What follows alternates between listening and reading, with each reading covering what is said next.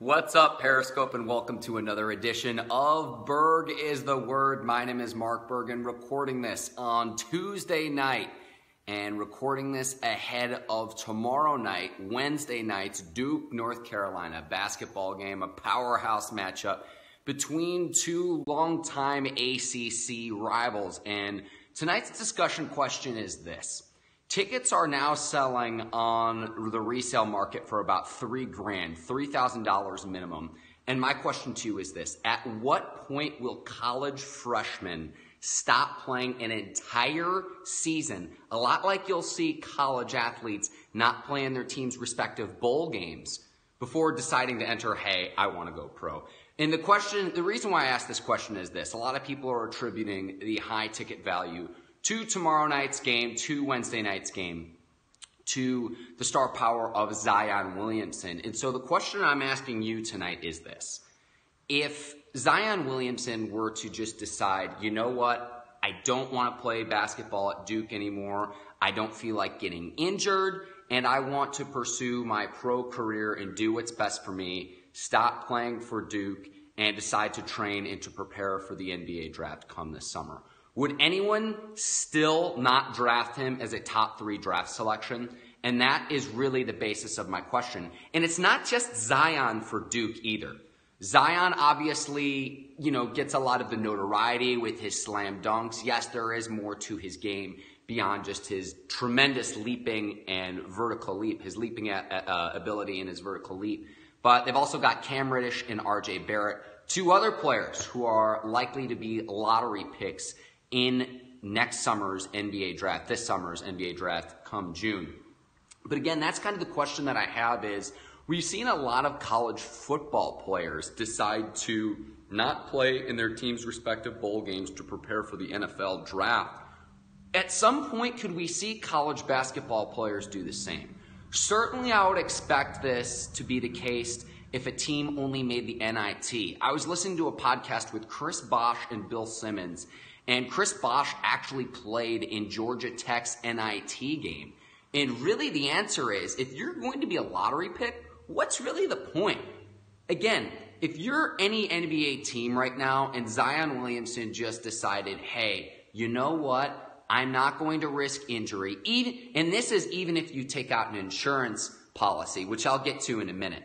But if you were an NBA team and you asked yourself the question, if Zion Williamson just stopped playing this season and says, you know what, I want to focus on my NBA career, I really respect Duke for allowing me this scholarship and being able to play to this point, but at this time, I've decided to forego the education I'm receiving from Duke, and I've decided I want to focus on my pro career before the start of the NBA draft to avoid and mitigate any risk of injury. If you were an NBA team with a top 3 pick in the 2019 draft, would this prevent you from wanting to draft Zion Williamson? So that's the question that I have, is at what point will we start seeing that from individual players in college basketball, if ever?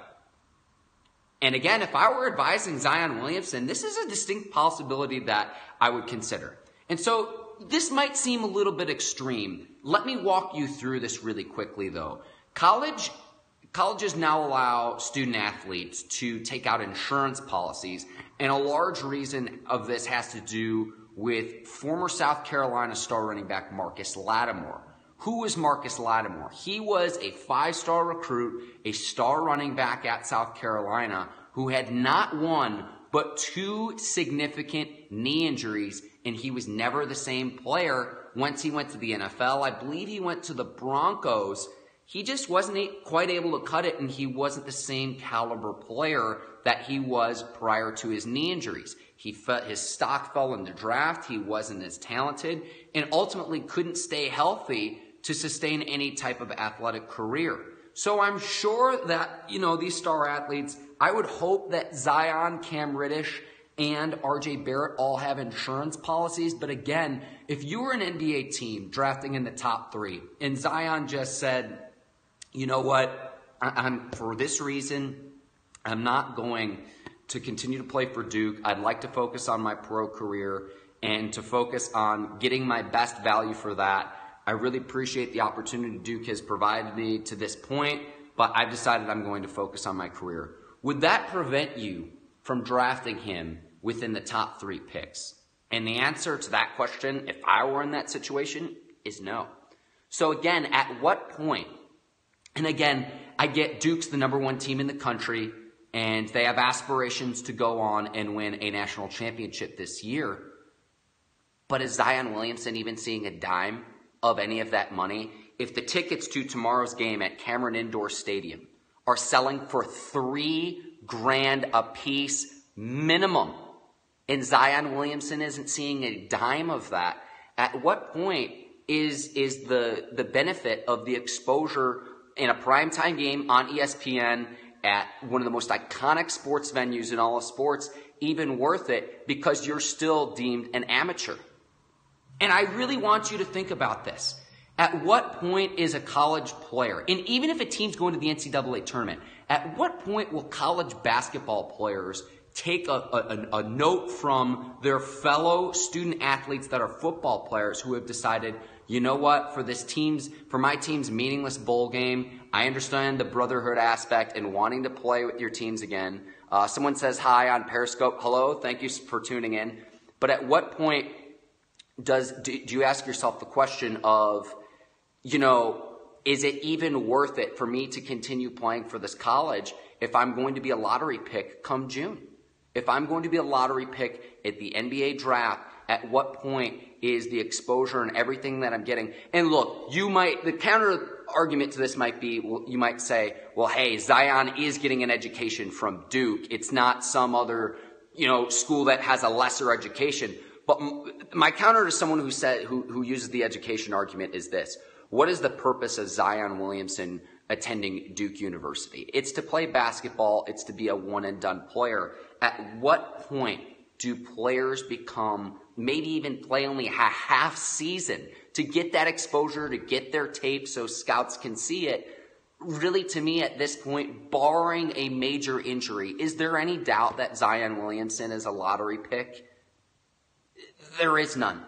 There is absolutely no question, especially when you consider his statistics, some of his highlights. North Carolina coach Roy Williams even said that there is no one in the college game he's seen anyone quite like Zion. He says, yes, there was LeBron, but LeBron didn't go to college. So then again, my question is this, and I don't understand why no one's bringing this up, because there are a lot of people that are going to watch tomorrow night's game in prime time. But if you're a college athlete, again, at what point do you ask yourself, if I'm still deemed an amateur, why am I continuing to play for this university? And especially considering that tickets are selling for $3,000 a piece. $3,000 on StubHub right now. I would expect that to fluctuate between now and tip-off, between now and 9 p.m. Wednesday, 9 p.m. Eastern time. But again, I don't understand why no one is asking this question of, at what point do college basketball players take a footnote from the football players and say this? It's not worth it for me to continue to play as a student athlete at my respective university because I know I'm going to be an NBA lottery pick. And this wouldn't work for, this only works for the very, very elite talent. I'm talking the Zion Williamsons of the world, Cam Reddish, RJ Barrett. All 3 of those freshmen for Duke are expected to go in the NBA lottery for the 2019 NBA draft this summer.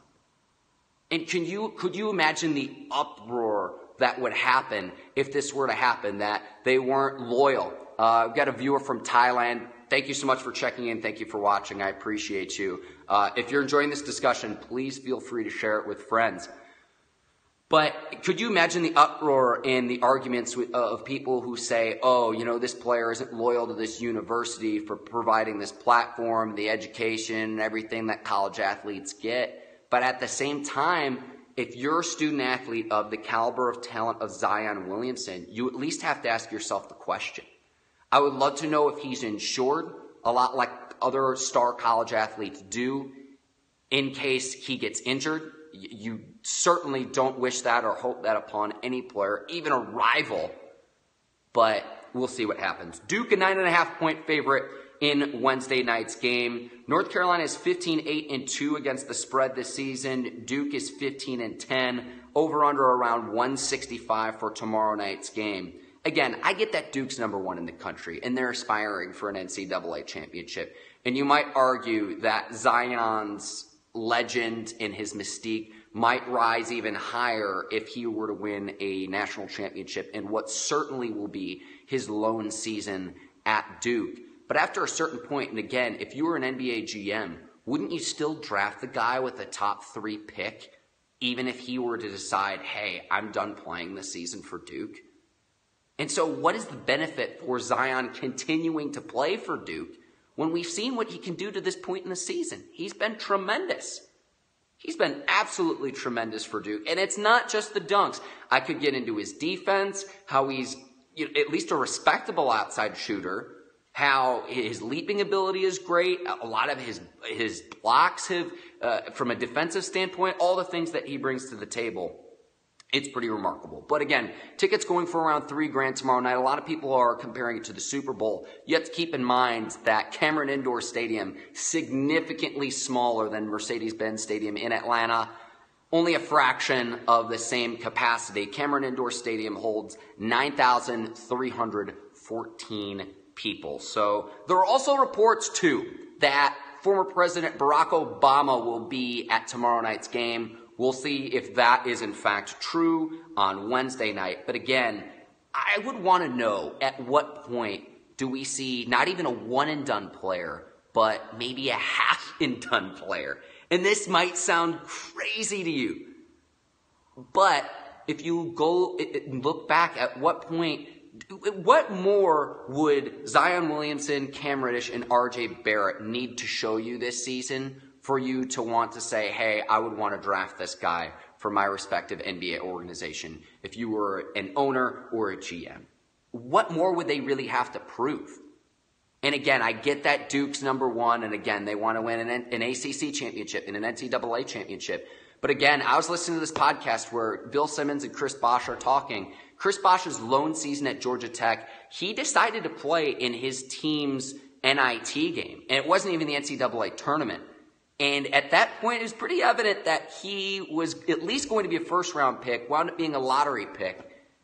And again, at what point do the pros of the exposure of playing at the NCAA level outweigh what could potentially happen and how you're going to continue to train and prepare for the NBA draft? And again, you don't want the worst to happen. I'm not wishing that upon anyone, but I think more people should ask the question of at what point will college basketball players say, hey, this is not worth it for me to get to the next level? And again, when I say college basketball players, I mean the elite level talent like a Zion Williamson. This would not work for a player who needs as much exposure and as much game experience as possible when trying to get to the next level. This is only for, when I'm talking about this, it's for the elite talent at the college game. I'll leave you with one more example before signing off. The ESPN 30 for 30 documentary that came out several months, maybe a year ago, One and Not Done, about the Kentucky Wildcats basketball program, and really follows John Calipari's journey from UMass to Memphis to Kentucky. They used the example of DeJuan Wagner. Who's DeJuan Wagner? Former guard that played for Calipari at Memphis, who was a one-and-done player. And he had a colitis condition, so he had to have his colon removed.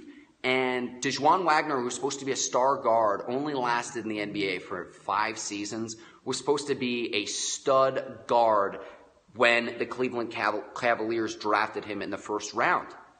And Calipari used that example as to say, hey, this is why I really push players to be one and done, to go make their money for when they can, because you never know what will happen. And if that's the case, for him to push a player to be one and done, at what point will we start to see college players only play part of the season, or to decide to forego the postseason with their team because it isn't worth it for their professional careers?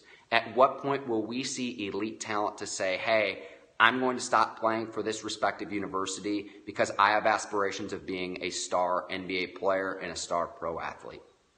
We'll see. And we've already seen it in the college football game as well. If If you've enjoyed this discussion, please feel free to share it with your friends. Again, tomorrow night's game, 9 o'clock Wednesday night, prime time, 9 o'clock Eastern time on ESPN. Duke, North Carolina. Duke, a 9.5-point favorite over North Carolina. So we'll see what happens at Cameron Indoor Stadium. But again, this has been another edition of Berg is the Word. My name is Mark Berg, and I hope all of you have a fantastic rest of your Tuesdays and rest of your work week. I'll see you next time. I do this every single day. I'll talk to you tomorrow. Take care. So long, everyone.